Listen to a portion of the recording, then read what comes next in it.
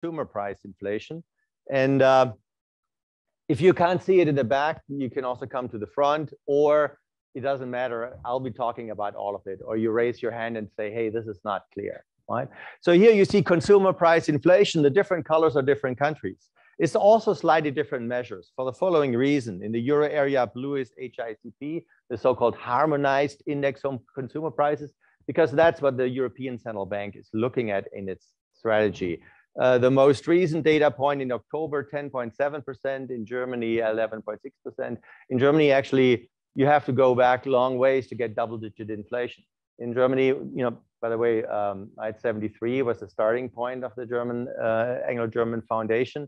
73 was also the year when we had the Yom Kippur War, a war, you know, attack by Egypt and Syria and other Arab countries on Israel, and then at the same time, an oil embargo on the US and European allies of Israel. And then we had inflation rising as quickly as now, although from a higher level.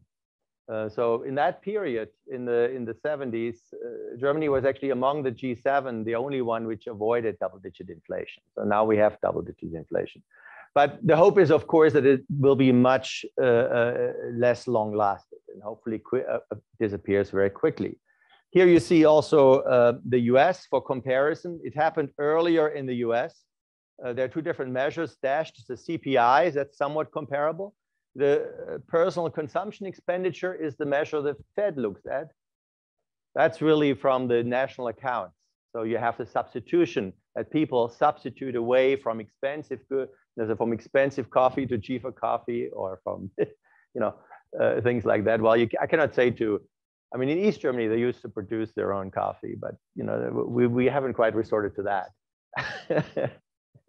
I don't know, but anyway, so there is a substitution effect. That's why you can see the PCE actually rises less, but still that has risen a lot.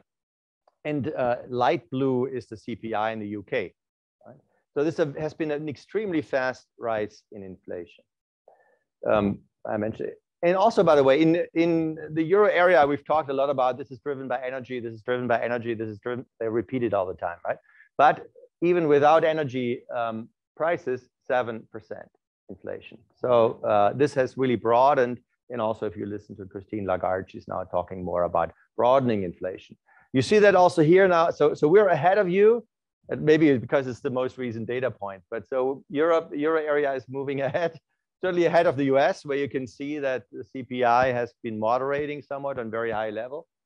In core inflation, we're still catching up. So this is basically both excluding energy and food. Food has also been rising very quickly, right? So you see that has been going up to 6%, over 6% in the US, UK here in the middle, but also close to 6%. The euro area here closer to 5%. The variation is big. France here, this is from last month, France with 6.2%. The French are very proud of that. They've also been basically fixing natural gas prices for households. They've been fixing electricity prices. So great, inflation measured in consumer prices doesn't rise as much. But who foots the bill? Of course, in this case, the government has to pay the difference. Right? They also have more nuclear power, so maybe they have more local production of energy than we have, but still, it looks better in terms of inflation, but it's very costly. On the other side, you have here the Baltics with 25% inflation. I mean, if you imagine 20, that's a quarter of your purchasing power gone. So, I mean, those are really major. I can't believe that some people say, oh, a little bit of inflation is good. Well, a little bit, yeah, if it's 2%, but if within a year it goes to 25%, a lot is lost for any consumer, particularly those who primarily consume out of their current income. There are three stages of inflation.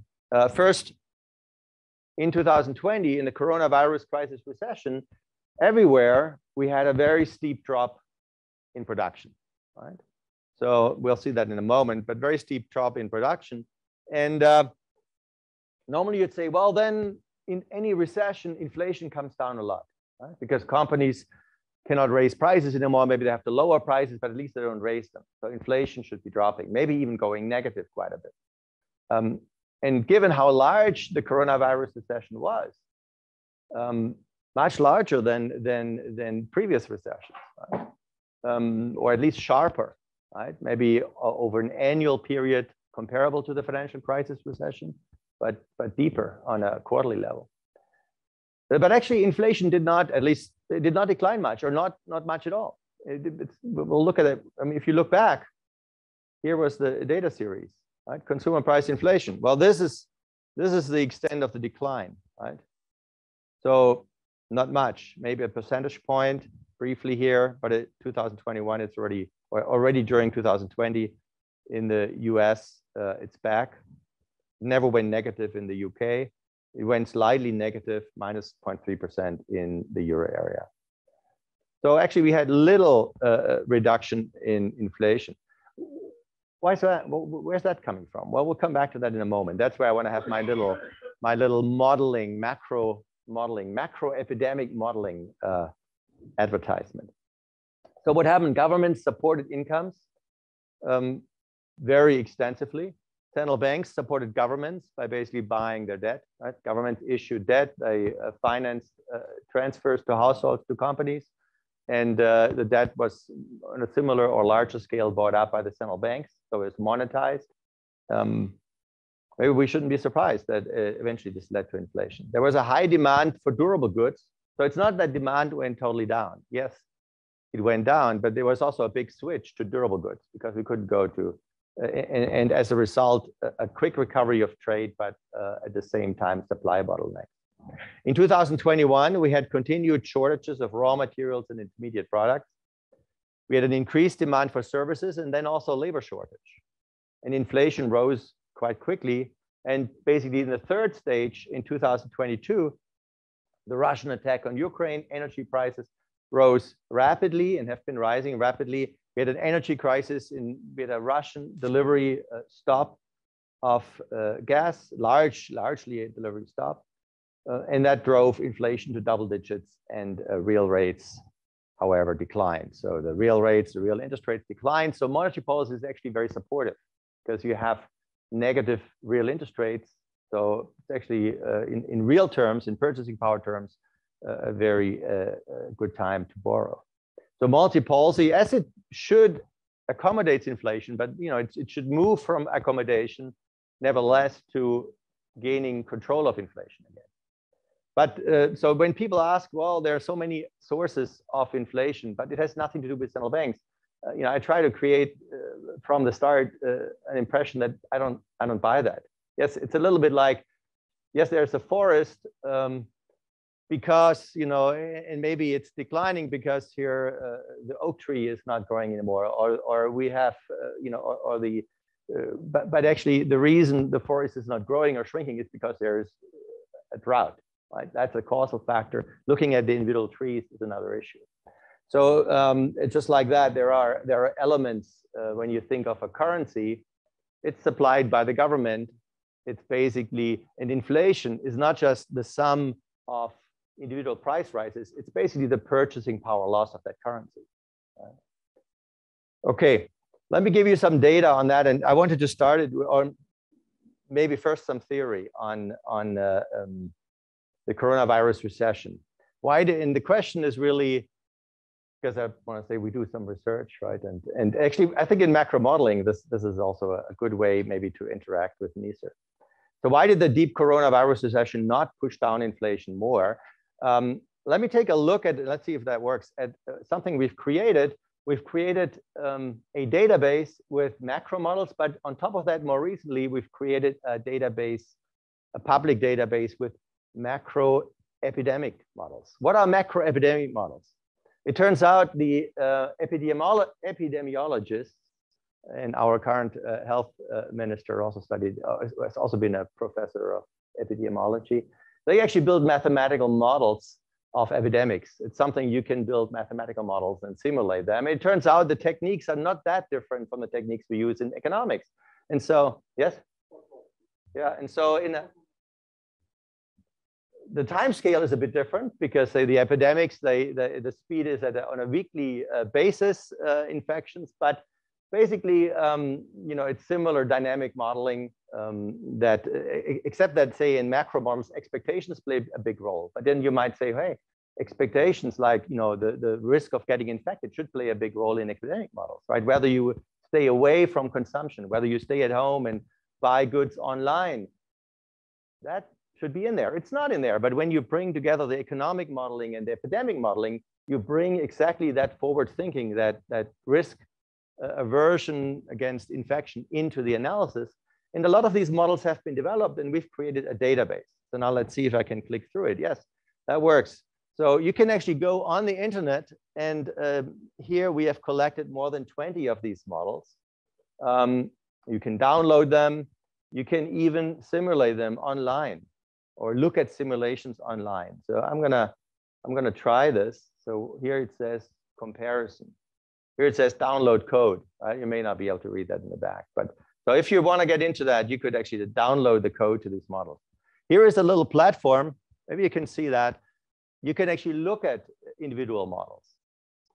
So I'm gonna pick one in particular. So you go over that, you can see that I built this, or I shouldn't say I very much. This was a joint initiative with Matthias Trabant, a new colleague in Frankfurt. He actually was very active in developing these new models together with some fellow authors from Northwestern. And so I'm going to select one of these. So it's this one, right? So if can you read it? Eichenbaum, Rebello, Trabant, epidemics in the new Keynesian model. So Stephen, new Keynesian models back and forth. You've been building them too. So here, this is a model which brings the epidemic modeling of epidemiologists. I can't believe I can say that still, into these macro models.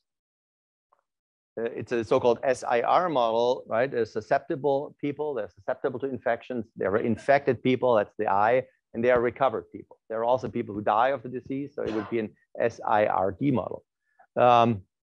Okay, then we can in these models, if you want to simulate an epidemic, there has to be a first case, right? So you have some initial infections. So here I'm clicking on a certain scale of initial infections.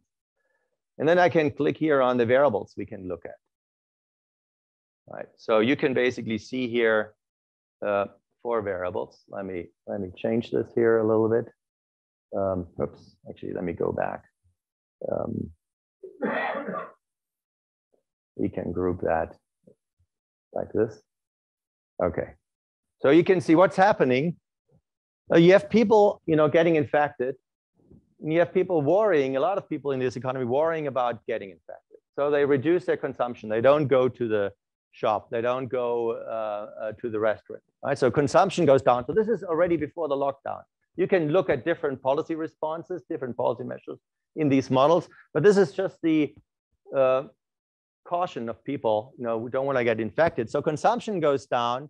Also in terms of production, right? There is a reduction in labor, right? So in Germany, for example, even industry closed during the lockdown to a large extent during that phase. They didn't need to. It was not like that they were forced. The lockdown concerned others, right? It didn't concern industry, but they closed down anyway. Anyway, so you see here as a response, output goes down. And then you can see here, output goes down by -8%. So that's a pretty deep trough. What you see here in terms of inflation, well, it's 50 basis points. So not much, inflation doesn't go down much. So that's why, where's that coming from? So for us Keynesians, that's kind of unusual, right? So let me go back.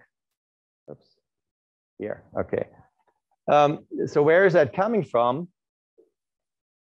It actually turns out that this is very much that supply, not just demand. It's not just a recession where we're all scared and demand goes down. It's a recession where actually supply goes down a lot.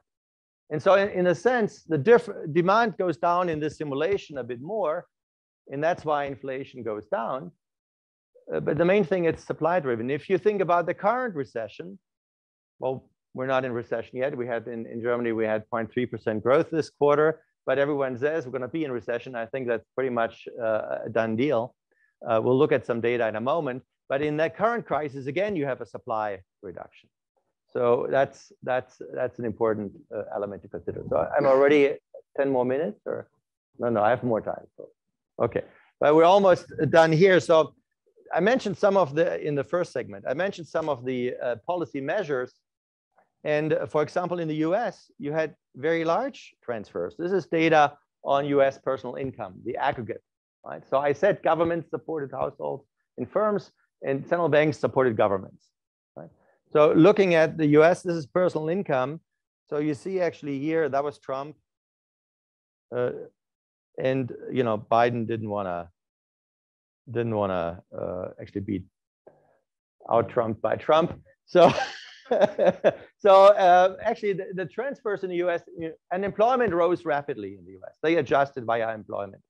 In the continent, in Germany, in the Euro area, but also in the UK, we mostly adjusted via short-time work, right? So hours went down, but people didn't get unemployed. But it's interesting to look at the US where really the transfers were so high that in aggregate, you had a big increase in personal income. So it's not surprising that inflation took off. With supply going down, demand maybe not going up, but demand at least supported by substantial, in the aggregate level, substantial increases in transfers. In the Euro area, this was, as I said, we had short-time work, so it didn't go up. Normally under short-time work, you have less income, a little bit less. So it didn't go up, but at least income remained flat. There was substantial support. So I mentioned there was this shift towards durable goods, and you can see that this was really also hitting then limited supply. Here is the survey the European Union does on shortages of different goods. So, or different, so shortage of demand. Of course, in 2020, the green line, right? That was a big issue. Demand was a big concern, but that quickly disappeared. And since then, the big concern has been supply of raw materials and intermediate products, right? I'm not gonna go into details, you know all that. It's also interesting that in the service sector, with the end of the lockdowns and the opening of the economy, we now had the highest peak here is shortage of labor, right? So this is something I didn't expect, right? Because so the corona wasn't just a sudden stop and then we go back to business as usual. It actually meant structural changes, and suddenly we have shortages of labor in many areas, even in industry. The most recent data, it's going down a bit again. So you see some impact of the looming recession, but it's still the biggest concern in services. What about expectations of inflation? We can look at many measures of expectations. So here I'm looking at market-based measures of inflation expectations. You derive them from derivative. This is over the next 3 years. So this is really a medium-term perspective. Here you can see, and I mean, I guess the Bank of England is deciding tomorrow, right? Thursday or tomorrow, sir? Sorry? They've already decided. They announced it tomorrow. Yes, they. So you know already what they? Okay, but anyway, so and I guess the Fed is also deciding today, right? But so in terms of expectations, so here the UK is certainly, you see expectations for over the next 3 years never went down very much in 2000 in the Corona crisis, and they've been steadily rising. And they're the highest here, but also in the US, right? Perhaps not surprisingly, given the big expenditure or transfers, inflation was rising throughout 2021. So it was somewhat of a puzzle to me why the Fed and others talked about, well, this is transitory and it's nothing to worry. I mean, it's not like there was no indication. Even here, market forecasts for the next 3 years, you see a steady increase. And then the acceleration here, the shock from the energy crisis. But that's only the accelerator, the additional fuel in the fire. In the euro area, said for a long time, so the euro area is blue, right? They said, well, it's not as problematic and it's temporary. But then, of course, things picked up, and even now, I think the expectation of inflation is higher than in the US over the next 3 years. Here is the fueling of the fire, the Russian attack, the energy prices. There are 3 lines. Blue is oil. Why is there only 1 line for oil? It's basically a world market. So I'm showing the Brent price here, but say the US Texas West Intermediate is not that different, right? So basically, we can ship it around the world. It's not little of it by pipeline, most of it by shipping. So it's the same price for everyone. That's also why the US was hit. But it's the same everywhere. Of course, if you can get access, we were talking about some countries, we're not going to name them, who are somehow importing Russian oil. Of course, that's cheaper now if you look at the Ural price. So there's some impact of the sanctions. Maybe it could be stronger, but it's certainly, they don't get quite the same price.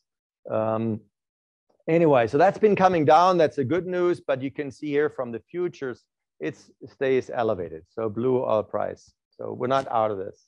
But it's not an unusual rise. The unusual increase is really here, the natural gas prices. That's the European price, right? Dutch price. This is extreme. Of course, that's a spot market, but this is more and more getting into consumer price inflation, and it's not all there yet, right? So it's, last month, someone like the German, I don't know if they used it in the end, but the Bild-Zeitung asked me, and they said, well, is that the peak? I said, probably not, because even if it's the peak in terms of gas prices, they've been coming down. But until that's passed through to consumers and to companies, that takes quite a while. And you can see, even though it's down now, for next year, it stays up. And the interesting comparison, and that brings me then to industrial society and industry and decisions by industrial leaders or industrial companies. The interesting element here is not much has happened in North America. The North American gas price is low. So gas is very different from oil.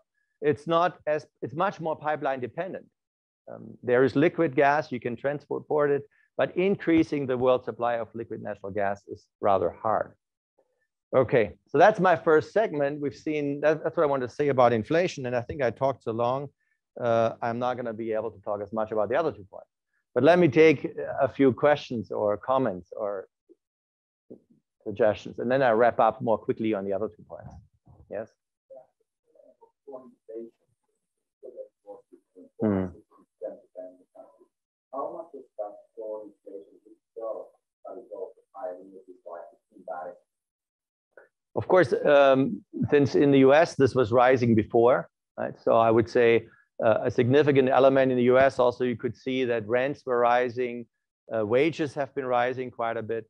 So there is a lot of it is also due to basically the excess demand, right? In the Euro area, it was to a large extent energy driven, but it's just the sequence is different, right? So basically, every company is trying to raise prices, pass on that cost. How can they pass it on? Why does it work? Well, who lets them raise prices? Well, because we have a supportive monetary and fiscal policy, right? So but nevertheless, we have a cut inflation, so they pass on the prices. Of course, if you have 10% inflation, your purchasing power goes down. So that has been eating up the excess savings from the Corona crisis. But, well then, and this is happening, of course, now in Germany and other places, then workers demand higher wages, understandably. I mean, unfortunately, we're not unionized. Well, I'm a government employee. I shouldn't say unfortunately, that also has its advantages to be a government employee. But yes, I mean, understandably, there are high wage demands. The metal sector, just about 8% is what they wanted. The public sector, which is going to be relevant for us, wanted more. Publicly administrated wages, such as minimum wages in Germany, were actually raised 20% this year. So yes, there is going to be a broadening. It's already on the way. It's already happening and visible. So I think we cannot just say, oh, it's all energy, right? But it did play a bigger role in Europe than in the US. Okay, maybe let me say a few words on the second topic. I'm going to skip a little faster. This is something I've been worrying about a lot, but maybe let me skip through this. We all know that there are pipelines.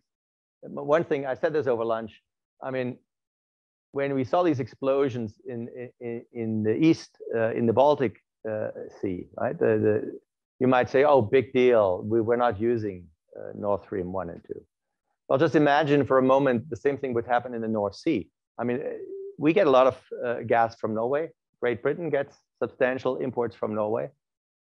So for Germany, we now get gas basically from Netherlands and from Norway. If those pipes are blown up, it would be a total disaster. I have no clue what the capabilities are to protect these. I doubt that it's very easy to protect, but it's a major, so energy security, I mentioned this at the beginning of the talk. If you're an industrial leader of a company, deciding where to locate your production, where to source your inputs from. I mean, these are new questions, both defense, so security per se, in a world of more international conflict, but also energy security is a totally new variable in that decision. In terms of supplies, right, you can see here a chart, what's Russia's share in European imports, 40%. So this is substantial. And basically it's more than we have had in LNG imports. So it's, and this is the total imports, and the diamond is total LNG world trade. So you can see it's it's basically not possible to just substitute Russian gas with LNG, because you have to have the whole plants to liquefy it. So it's really just, we are basically trying to buy it away from the Asians, from China, from Korea and Japan, and that's why the price is very high. Now, being in the UK, I wanted to look a little bit at data. So in Germany, we had about 50% of our gas from the UK, from Russia. UK, very different situation. We imported 4% of your natural gas. On top of that, so I'm going to have some good news, you know, comparatively good news, comparing the UK and Germany here. Your import dependence is 57%. Our import dependence is somewhere around 95% in terms of natural gas, right? In terms of oil, we imported 30% of the oil from Russia. You imported 9%, but you only need 26%, right? So very different, the question of energy security. How natural gas is used? Well, I'll come back to that, but a big chunk here is used for heating, and then here is some electricity production. And this is industry, 37%. It's very seasonal, so we build up storage, and I guess from our talk earlier, maybe the storage has a different role in Europe, but it's basically seasonal, right? Most of the gas is used in winter for heating. So we store it. We pump it. A lot of storage is just, you pump it underground. So even storage, gas storage, is just pumped underground, right? It's not unusual to pump something underground. I come back to that in a moment. Storage is not sufficient to get through the winter because it's basically, I'm not showing this. Well, let me show this. Everyone in Germany, just the news again yesterday. We reached 99% filling. We've never done that. Fantastic. Everyone can calm down. We're safe. Well, you know, we're not safe. It's 28% of annual consumption, right? So it depends how much is flowing in through the winter, right? And how much we actually burn through the winter. So now, you know, October has been extremely warm. So we've been lucky, but that is not sufficient. Not surprising, we have a recession looming, but let me show, I promised some good news. So semi-good news. So where do we stand in terms of economic activity ahead of this looming recession, or as we are now entering recession in the fourth quarter? Gray is here is Germany, and you see Germany is just, this is GDP, and I put all these countries you can see here, they are the same in 2019, so I make it so GDP is 100 in 2019. So what you see here is a cumulative growth from 2019. So Germany has just about reached the pre-crisis level of GDP. Here, the US has grown well above. So it's not like we're doing that great, but okay. We were very proud and very happy in Corona, saying, well, we somehow did better. We were also luckier, of course. If you look at the UK, the UK was severely hit. Maybe Brexit also played a role, we suspect, but it was also hit much more severely by the Corona pandemic. But you can see, interestingly, GDP has recovered, is now also at the pre-crisis level. In Italy, that has also happened, right? Recently, the economists, they compared Britain and Italy. So here, Italy is actually, in terms of cumulative growth, ahead of Germany a little bit. So Germany has not done that well in 2021 and 2022. We've gone, so, you know, no reason to be delighted. If we look at the recession, let me just, forecasts here are for next year, between -0.3 and -3. The IMF says minus 0.3, but that is still a minus a 3 percentage point revision. So basically, the forecast from March to now has come down by 3% of GDP. Right? So that's a substantial, and that's basically to a significant extent related to the delivery stop of gas and the long conflict and the realization we're going to have to deal with a much higher energy price, but much higher natural gas price for a longer time. How does that affect industrial society? How does that affect industrial production? Companies are basically have to think about, if they're energy intensive, where they're going to locate that energy intensive production, or where are they going to put investment. And so that's a second interesting comparison. If you look again for Germany here in gray, as I mentioned, we closed a lot of production in the Corona pandemic. Actually, you see, not as bad as in Italy, but substantially worse than in the US. And actually, we didn't recover. So even today, we're still 10 percentage points below, 10% below the level of 2018. And what I was surprised, right, and we talked earlier, and maybe not all is dark in the UK. I mean, of course, the UK has a smaller industrial sector, but first of all, it was doing better between 2018 and 2020. It went down, but it has actually recovered quite well. It's above the 2018 level. So I was surprised. I actually prepared that for today. And first I was asking, can that be right? Are we making a mistake? But so far I haven't found a mistake. So, and maybe now more companies are thinking, yeah, and if it's pharmaceuticals and if it's chemical, then looking forward, energy is going to matter even more, right? Who is going to locate out of Germany now or doing new investment elsewhere, especially energy intensive investment in the chemical sector, but also in the metal sector. You can see the shares. Of course, we have 24% of GDP in industrial. UK is closer to 17%, but at least it's rising. So I'm quite worried about Germany going forward and about German industry. I think this downward trend is continuing. And I think the government is not doing what's needed. So let me maybe finish with a few last remarks on economic policy. I think central banks need to act to restore price stability. They need to raise interest rates. Maybe that's going to be a question later on, so I'll come back to that. I think, so for example, these are futures from markets. So markets expect interest rates to rise to 3% in Germany, in the euro area, sorry, and about 5% in the US and the UK.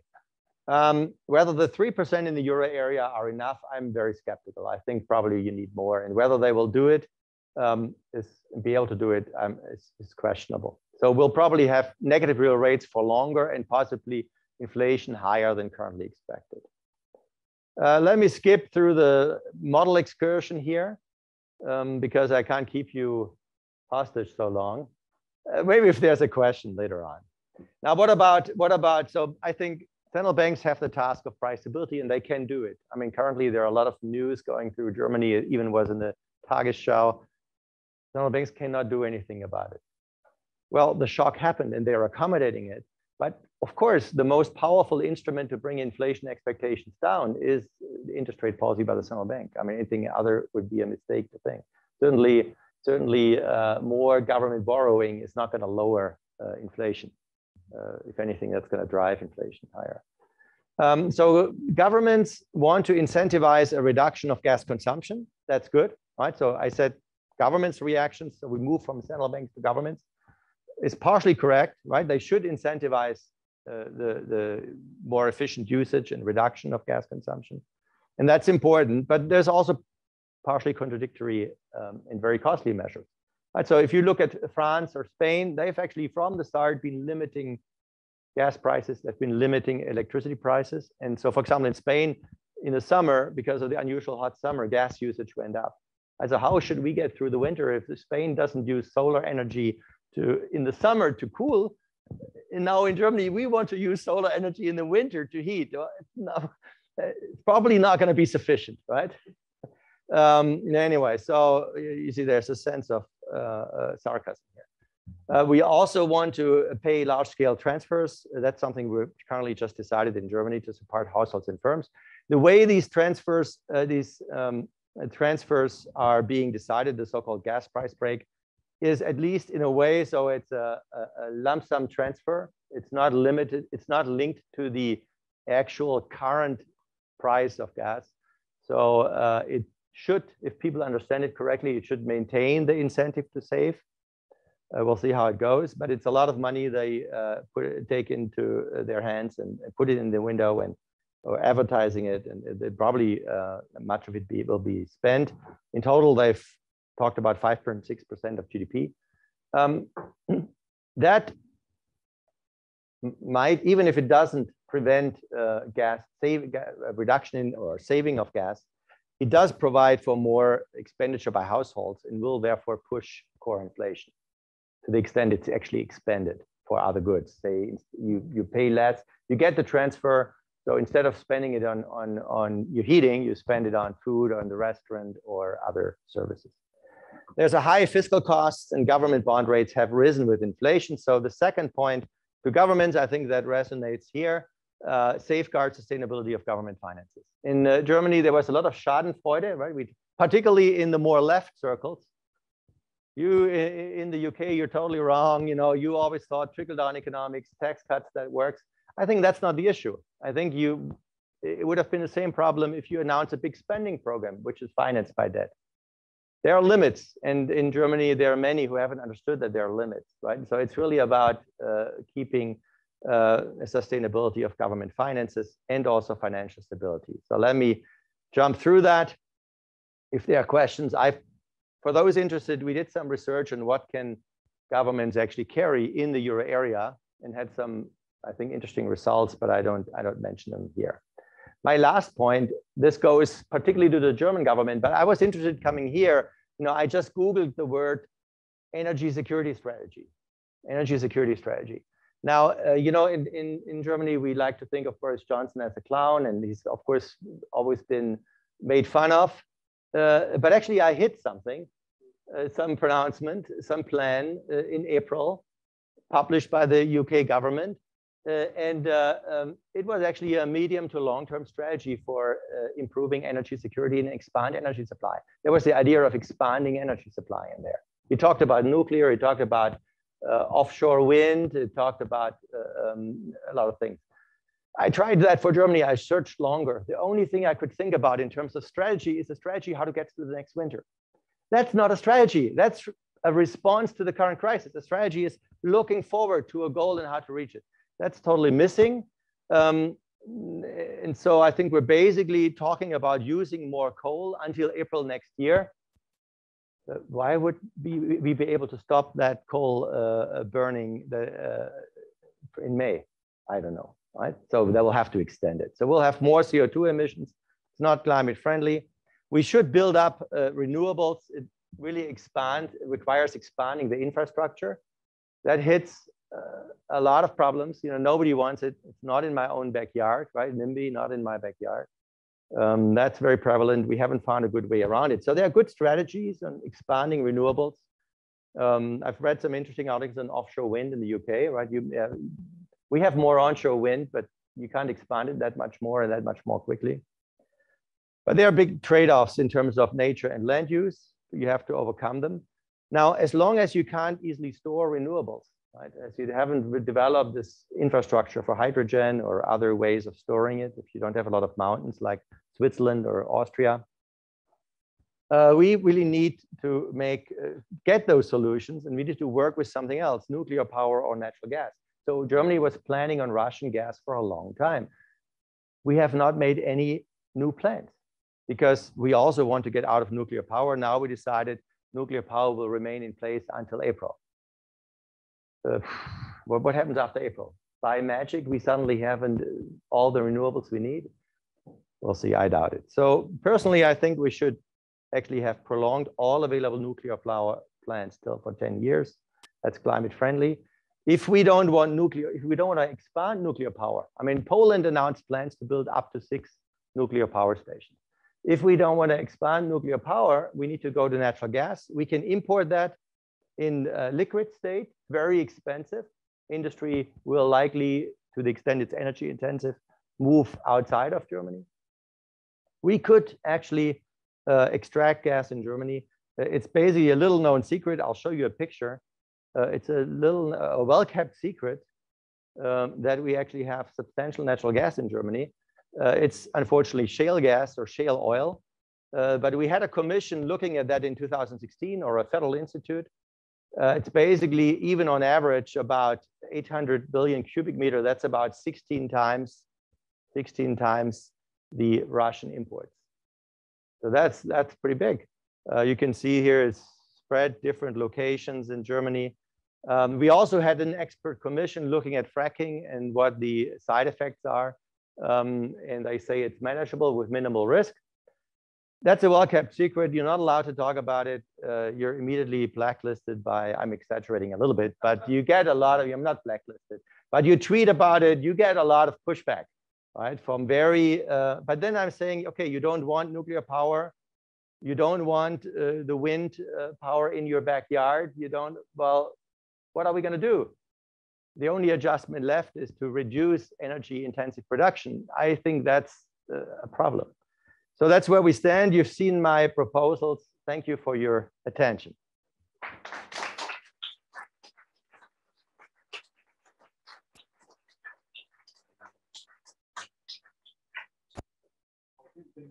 Not only sort of not also sort of overview of the problems that we face, but so focused on the immediate question of macroeconomic stabilization. I think the background is immensely changing structures and important now to put on both defense and energy security.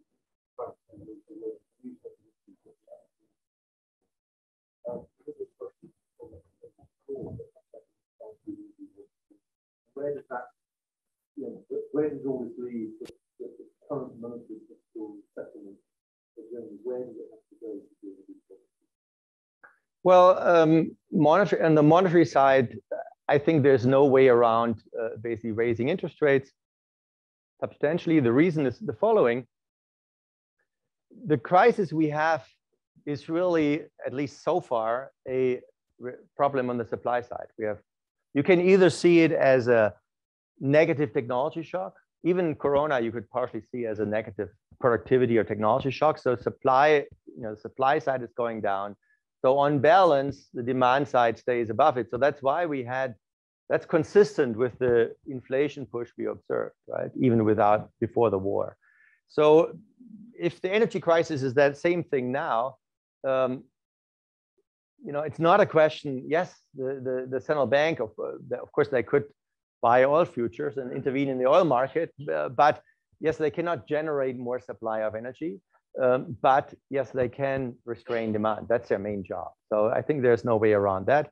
I'm also somewhat skeptical whether the recession we see really pushes down inflation by itself.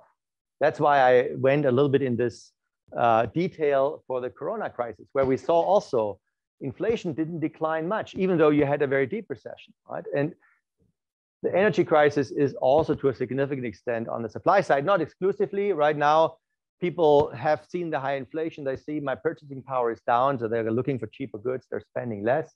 The demand is also going to be down, but it's not mainly demand driven, right? So we have to do that. That's unfortunate, and it doesn't help to let inflation get out of control. In terms of the fiscal side, well, the mantra, and basically Christine Lagarde. So now I just read the press conference, and so suddenly I find I'm saying a lot of the same things. So a year ago, that was different.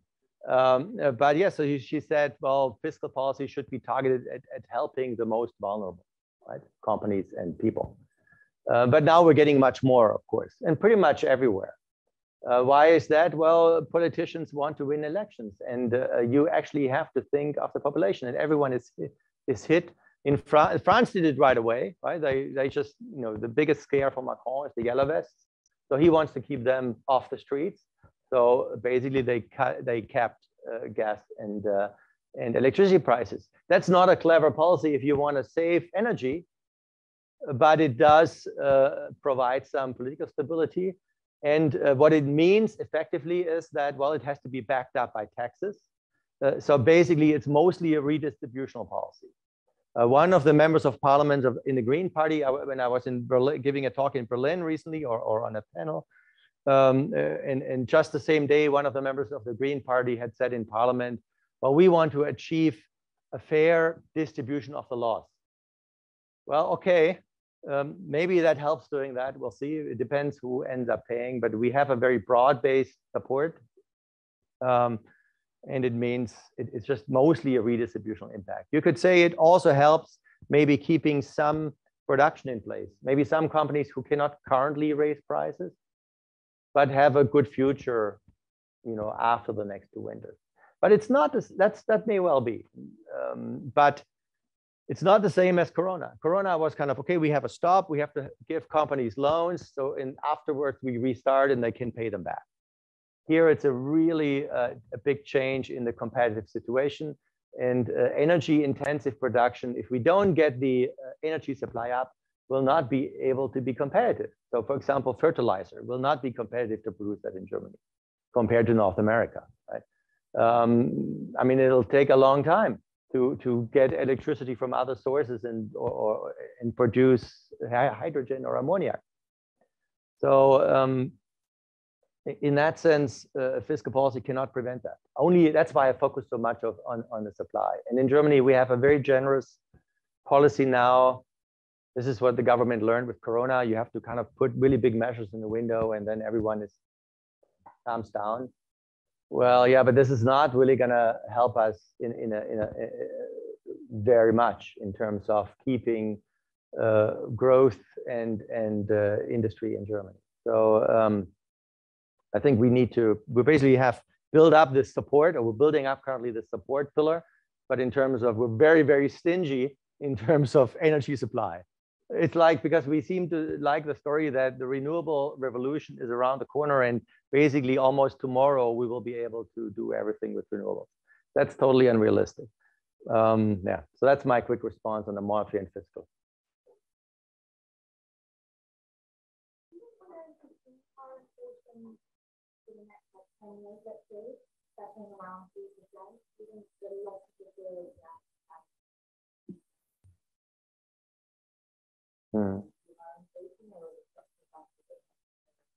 I think ultimately it depends on central banks. So independent of the structural developments, if they are committed enough, they can, I'm just looking back to the forecasts, they can control inflation.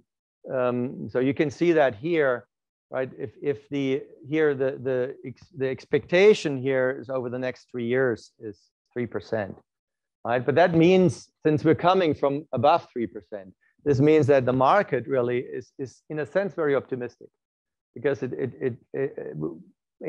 we talked about 73 at the start, right? When the Anglo-German foundation started. In the past, we never had an energy price shock with inflation coming back as quickly as we currently expect. So I think people are getting doubts about that, but I'm still hoping for the best. But certainly the market expectations are like this. If you ask the experts, I still expect inflation to come down. Interestingly, if you ask households, like the Bundesbank, they have done a survey of households since a while. Households have been getting more pessimistic, right? And expecting longer term inflation, 3% or more. The share of households expecting that is going up. Now, whether markets and experts will drive if their expectations will drive inflation, then it's going to come down. If central banks do what's necessary, it'll come down. But it's not for sure, right? But I think it can be done, definitely, even if the structural forces are such that energy becomes more expensive because of greening the economy. But there you could say the current high price of gas actually gives a big incentive. We never had such a big incentive to build up renewables, right? The only problem right now is if one realizes there are a lot of impediments, right? We actually need to have the companies to build it.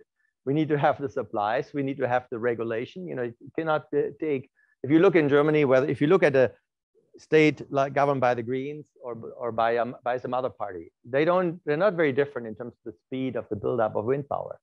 We have the same regulation. It takes a long time, right? So that's the impediments right now. We'll have to see how that is really broken up and accelerated. But so these are all, but at least the high price creates strong incentives.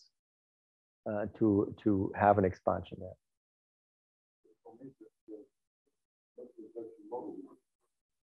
Forecasting get dominated by the recent averages, which means that when however you project them, you come back much more quickly than you might actually, that might actually happen. And as a result, central banks don't raise interest rates enough to bring them down. Yeah. And that's why you end up with your 4%. Okay, now this is going to be your fault. If I still have a minute or two, I'm actually, so I had a little model exercise which goes directly at these two questions. And so the model we use, or you guys use, we all use in macroeconomics is a Phillips curve. You can have a huge model built around it. It's somewhere in this database, which I didn't show, the macro financial modeling database. All these models have a Phillips curve in one or the other way. Here's a very simple one. And here inflation depends on the output gap, right? That's basically demand and supply, or demand versus potential. This is where the central bank comes in. It can, drive up real interest rates, reduce savings. There are cost push shocks, so that's the price, oil price is part of that. But then there's this expected future and past inflation, and here I use the word central bank target-driven expectations. So this expected future deflation takes into inflation. This measure takes into account that central banks promise 2% or a bit more, and it really believes. And that's when everyone believes that. So basically, when you have a weight of phi equal to 0, so 1 minus phi, there should be a 1. So if that's basically unity, then the promise of the central bank, if it's fully believed, has a lot of power. And behind these market expectations is a very high weight on central bank target-driven inflation expectations. The experts think, well, 5 years from now, what do I do? What do I know about what inflation will be? Nothing. The economy, the data tells me nothing. The only thing, if I believe the central bank can fix it, and if they basically say we're going to fix it, we do whatever is necessary to get it to 2%, I can use that as my 5-year or 10-year forecast. Because remember, it's just basically the purchasing power of a government-supplied asset, paper money, or digital. Nowadays, it's just digital money. They control the supply. So ultimately, they control the purchasing power, right? What you can buy, how much you can buy with. Not in the short run, right? We know this money and inflation in the short run, money demand varies a lot. So it's not a close link, but they can control it. But if like these households, if we just look at where's inflation now, I call it here a little bit facetious. Anyway, I'm being a little, because data-driven is a word the ECB has been using. Their policy is data-driven. Well, if the households, if their forecasts are data-driven, if they say, well, inflation is 10% today, it probably will not be 2% tomorrow. Maybe it'll be 8%, right? Maybe in 2 years, it'll be 6%, right? So that's the past inflation. That's the data-driven inflation. And basically, if we run models, and this relates to, if we run models where it's primarily this factor driving things, right? Then you get this kind of simulation. Sorry? Show what? Okay, I put 2 policy rules in here, right? So this model, I will also, it also has a demand side, and I will put two different policy rules, 2 versions of the so-called Taylor rule, right? So this is for the, this is now for the people who want to push me into the details. Okay, good. So here, this is the standard Taylor rule, right? It responds, if inflation is above target, they raise interest rates. If output is above potential, they raise interest rates. And I'm comparing it to some accommodative rule, a policy which says we just want to keep output close to potential. So it has a much bigger factor here, 8 times bigger, right? So it's like the difference between the Bank of England saying, we care about both. We care about being in a recession, and we care about inflation being above target, versus mostly caring about, let inflation go where it goes. We fixed it in the long run. And it turns out, now if you run, now here I'm using the central bank target-driven model, right? So it really has all the weight here on expected future inflation. If you use that, and if you have a cost push shock, so a rise in costs, energy costs, and other things, You see inflation is going up, and then it drops down. So you can see this is the kind of model the Fed or the ECB was working with, right? When they were saying it's transitory, don't worry. And you can basically see whether you use red is here the accommodative rule, blue is the Taylor rule. You see the accommodation gets you a little bit more inflation, but no big deal, you know, it's a little bit higher. And then it drops down after 4 quarters. So you can, but the benefit is the accommodating policy keeps output close to potential. So you can see how these guys were running the show when they were talking until basically December 2021. Don't worry, it'll come back by itself. But if you feed in this model a much more data-driven expectations formations, if you look at these households who just say, well, inflation will stay high. If they dominate the model of inflation, then you get something like this, right? Inflation really getting off track, right? So we've been moving in that direction, and now they have to quickly act to regain credibility. Right. Yeah. Yeah, let's collect some questions.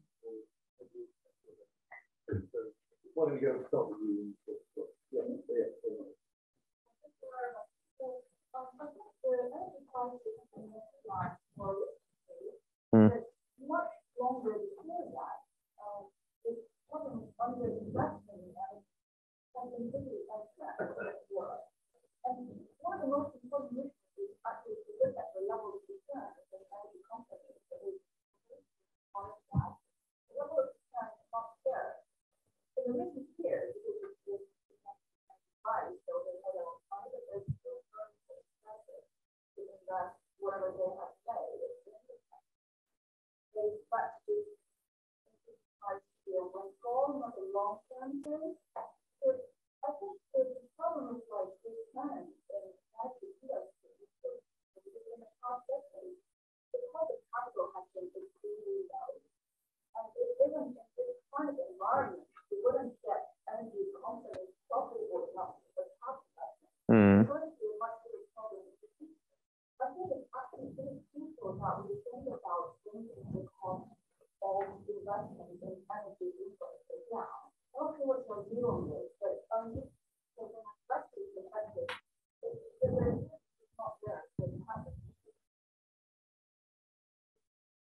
So I can see the value enhancing household expectations of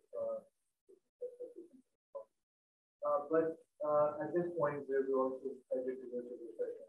So what is the right balance to strike where you are fixer on inflation and trying to bring it back down so that it's more in line with what you want your expectations to be, but at the same time, you don't want to worsen whatever recession you're in. So how do central banks like pick the right balance?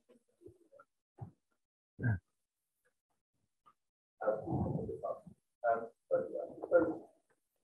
I'm thinking about what you're saying about the expected inflation and central banks. So we see these for I've always done with raising the debt. Or comfort Taylor rules at the Taylor thing. If the interest rate is above the rate of inflation,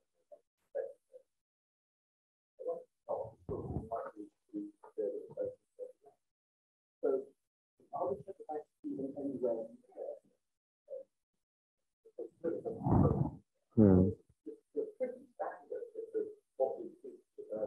Yeah. Yeah.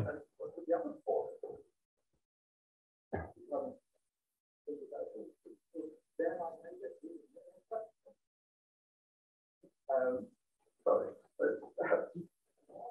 I'm not happy with my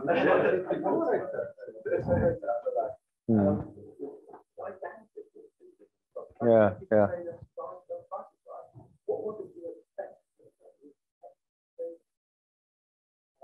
The ratio of money to GDP, because it's not something. Yeah. And so on, and you know, the energy prices will not turn up actually the same way. It didn't come up to that. The energy prices could fall. Yeah. The opposite of that. The energy will fall. Yeah. The energy prices will fall, but they'll still be the same.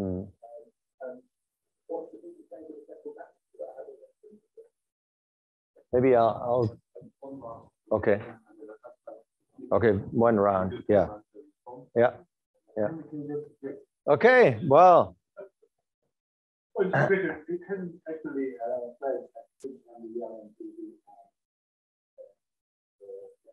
unemployment gap rather than output. Sorry, the unemployment gap rather than output. In which country? The Fed, yeah. Okay, maybe so. Basically, three questions. Yeah, 3 questions on multi-policy and inflation expectations, and then energy markets. So let me first do the multi-policy inflation. Starting, I guess, from your question, yes, we would think that at some point, real rates have to rise in response to an inflation. And we are far from that, right? So if you take the euro, if you take the UK, here, this expectation that rates will rise to 5% next year. That's what the market expects. At the same time, the market expects that in inflation, well, inflation expectations of 5% over the next between 5 and 6 over the next 3 years. So we're a long way from significantly positive real rates. And you could do that for every country. It's the same, you know, they expect 3% of inflation interest rates in Europe. So the market, and many experts, including central banks, seem to think that we don't need much in terms of getting inflation down. And so the risk, in my view, is bigger that we're too optimistic here than the other side, where, oh, what happens if energy prices fall, if we have a deep recession, maybe we'll suddenly have inflation in negative territory. I think the first risk is much higher, and I think central banks should be risk managers, and not just point forecasters. So maybe that's on that. That gets me. So yes, I mean, if you compare to the 70s, in the 70s, say the Bundesbank in Germany, they basically had very long period of very high real interest rates. And even in the US, they most of the time, the normal rate was a bit above inflation. So for now, we have a very beneficial outlook, very benign outlook. Right? Oh, the money supply you mentioned. Yes. So basically, if you look at Corona, I didn't use that data here, but in the euro area, it was very clear. We actually, for the first time, had since the financial crisis, before the financial crisis, we had double-digit broad money growth. The years before, we had basically, in spite of all the central bank asset purchases, we had about 4 to 5%, which was basically consistent with 2 to 3% inflation. But then we had this spike, a lot of government borrowing and a lot of monetization and money growth going to double digits. And that was one of the reasons why I've basically been talking or giving interviews to the press, so I can always point to it, which nobody likes, you know, but basically since February 2022, I was saying, I think the risks are bigger that we overshoot inflation. And at the time, I got a lot of pushback. Who are you? I mean, in Germany, it's mostly German press. The ECB says this is temporary, right? So of course, you know, the Ukraine war is another story, but you could see the increase. So I think this time around, broad money growth gave a very clear signal, and we had a spike in inflation even before the war, right? So, so that gives some credence to that. We shouldn't totally throw it out as people have done. So I think, for me at least, it was one of the reasons I turned more skeptical. In terms of the balance, I would say, for the same reasons I just outlined, multi-policy is currently not even expected to generate positive real interest rates. So it's not. So it's generally supportive of aggregate demand. I mean, if we raise the real interest rate from -3 to -1. I don't consider that as really breaking the economy so it drops in a deep recession. I mean, so I think on balance right now, I would, as a risk manager, I would say mostly go and fight inflation. And then in terms of the other side, I think fiscal policy and energy supply is better. Fiscal policy cannot create the energy, but it can do some redistribution of the costs. And then to the last question, I mentioned the unemployment gap. Yes, the Fed looks more at the unemployment gap, but one thing which is clear is we have record employment. We have very low, both in the euro area and in the US. So a clear signal that they need to tighten much more. In terms of energy, if I may, for half a minute, I think it's very important what you say. I think it's even worse. It's worse. Of course, we need a lot of investment. Everyone wants the investment in, everyone says they want the investment in renewables, and at least the high prices for fossil energy for some type of renewable investment. For example, in Germany now, of course, everyone wants to, for security reasons, because you're worried about blackouts and things like that.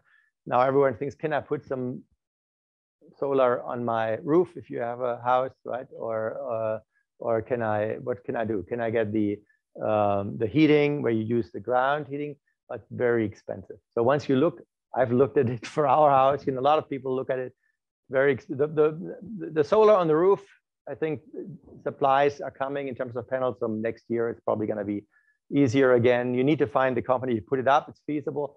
But in terms of the heating, it's going to be, it's extremely costly. So even there, and so that's just the local, right? Because if you talk to a lot of the supporters of the Greens, they think, oh, we have to do everything local, right? Everyone does his own energy. We all become little farmers of our energy, right? That's not really efficient, but so that some of that will happen. But you know, now we think about the electricity price break. What's the idea there? There are a lot of profits now going to those who've put up renewable energy because it's, you know, they get the gas price, the price for, what's very expensive is to use natural gas for electricity production now. So those companies who are using renewables make a big profit. What do? We want to tax them. We want to tax it away. Well, that's not going to raise the incentive to invest in renewables. Hello? So maybe this is the one time you don't want to talk about taxing excess profits, even if you're on the left and green, right? I would think. But anyway, it's coming. So that even makes it worse. And in terms of other areas, we're really punishing it, right? If you think of the ESG financial, we make it hard. So now, if you would do, okay, if they would allow shale gas extraction in Germany, if you would want to get funding for that, the banks would all turn away, right? It's very hard. It's very costly because, well, we got all this regulation, ESG. And it gets even worse. So defense, right? We need defense. So we have, where's the funding coming from? And our, we have, so sorry, I have to mention the foreign ministry, I think. So that's going to be, you don't have to comment. But so we have the Ministry of the Economy and Climate Affairs who travels around the world, Mr. Habeck, Prime Minister Habeck, travels around the world begging even people like the Sheikh of Qatar to please sell us a lot of liquefied gas. He says, well, we can't, the earliest we can send is in 2026. Okay, so he travels to Norway, to Canada, of course, with limited success. Apparently, I just read in the Frankfurter Allgemeine, so it must be true, an interview with the lead, the person from Greenpeace, which our foreign minister hired, Jennifer Morgan. So Jennifer Morgan revealed in the interview that when she travels around, so she went to Senegal, for example, she advised, and previously we've asked them to export more, she advises them not to invest in fossil energy extraction because it's from the past. In the future, we'll have renewable. So contradictory. But you see, I think you raised the point about profits. I think profits, certainly for renewables, would be there. Also, I think because we need energy security, people are willing to pay extra for security. So if you choose gas or nuclear to have a bridge, right, for the next 15 to 20 years, you will get some money, but you have to offer big rewards. So we should do much more to basically create a favorable environment, not with subsidies, but basically with the regulation which allows it, which welcomes it, and has all I want is pragmatism, a realistic approach. We have the same idea about the long run target, right? We want to go to a emissions-free world, maybe by 2050, if all goes well.